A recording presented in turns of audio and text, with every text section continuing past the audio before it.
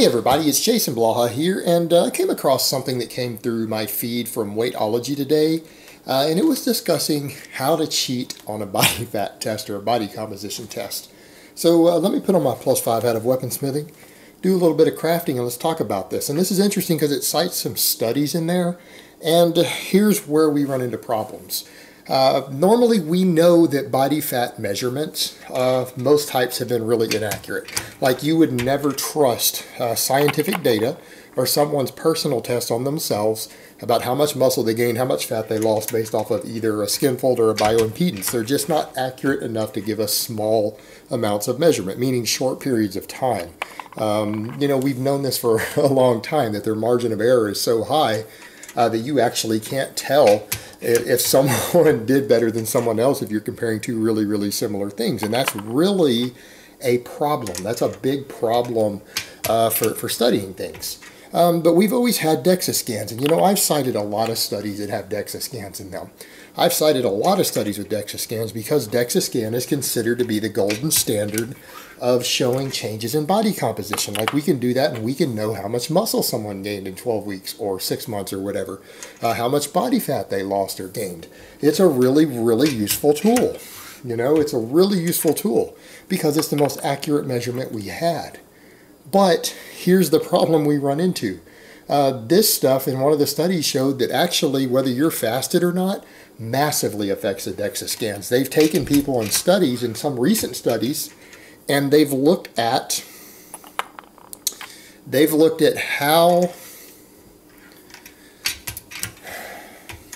much it's changed based upon them eating through the day. Someone fasted versus eating. And here's where it gets scary. Because if we're going to do studies on things, this may not be accurate enough to tell us what's going on. This might actually reset most of the data and findings that we have unless we know for a fact the exact condition the person was in under laboratory conditions in the previous 24 hours to them taking the Dexa scan. Because it could allow people to cheat. It could allow researchers or companies to actually bias data, that the data looks totally good, but they cheat on the data. Or it could allow for massive fuzz in the data, making the data almost useless. Because here's what they found. On the most recent one, they found that on average, eating breakfast, someone who did a Dexa scan fasted then went and ate breakfast, and it didn't matter the composition of the meal. It didn't matter whether it was a high-fat meal or a high-carb meal. That was compared. What they found is that the food that you eat will register as lean mass. Even if you were to eat really high-fat food, it will register as lean mass. That means it's going to register as muscle on the Dexa scan. All right?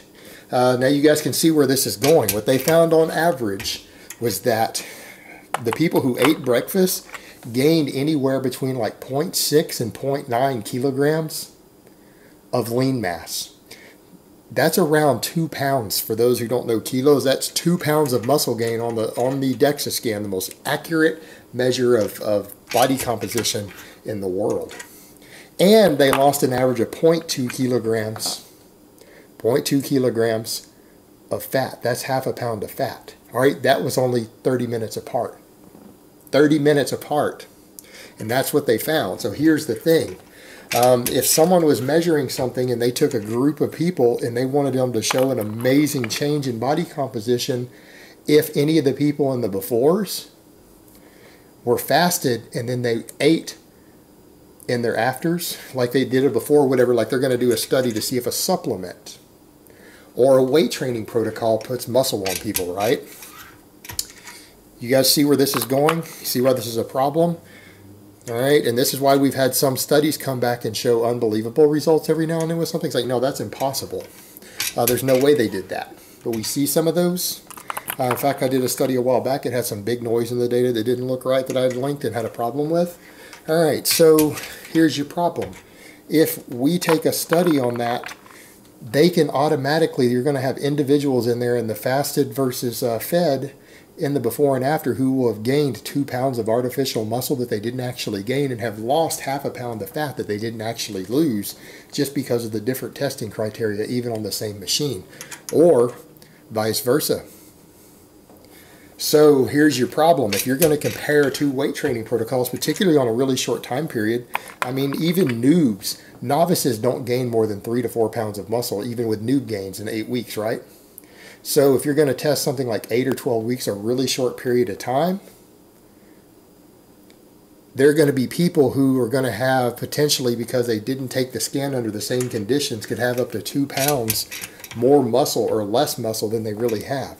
And they're going to show fat loss or fat gain that may or may not actually be there, depending upon if they were fed or fasted. So the only way we can start trusting studies now, we actually need to know if all the test subjects, when they compare two sorts of training protocols, hey, let's compare 8 rep sets to 15 rep sets over 6 months and see who gains more muscle. Well, you see the problem?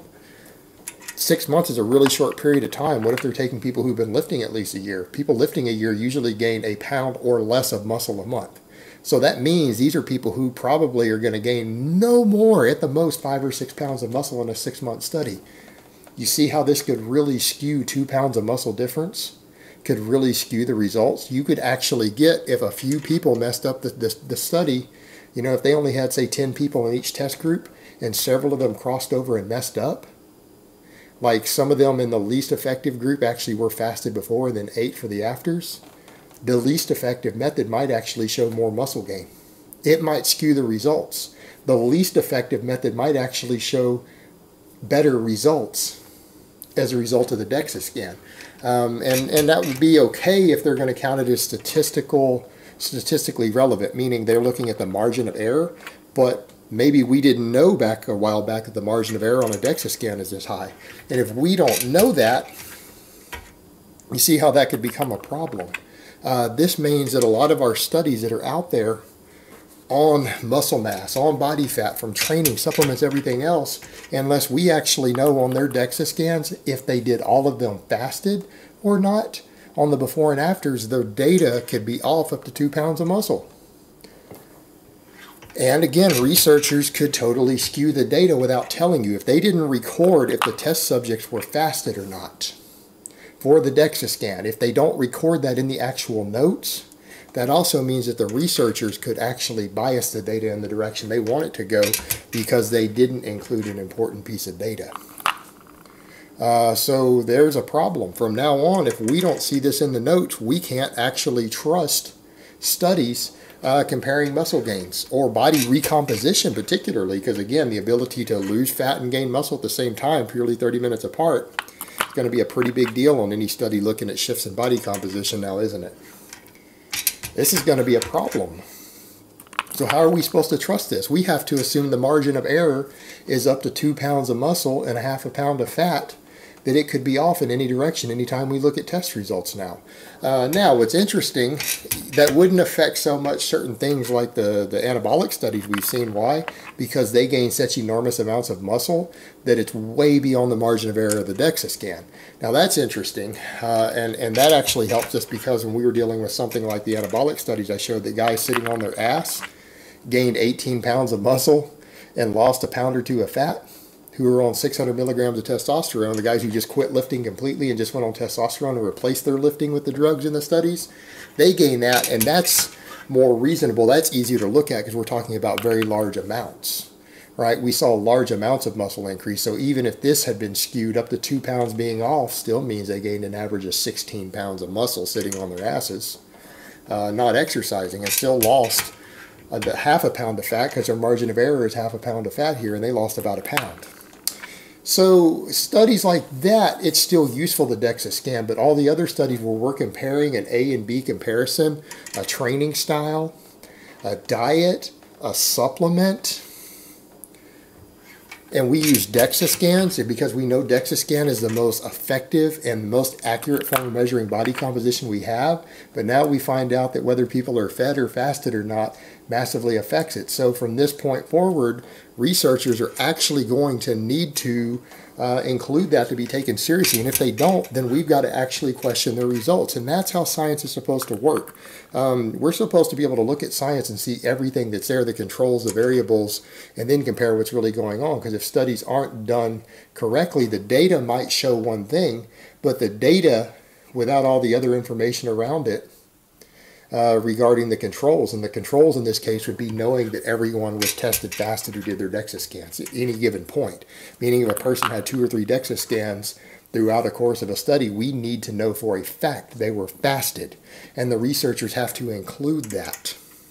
they have to include that, because people who are coming into a lab, the odds that they're going to be fasted is going to be harder to control.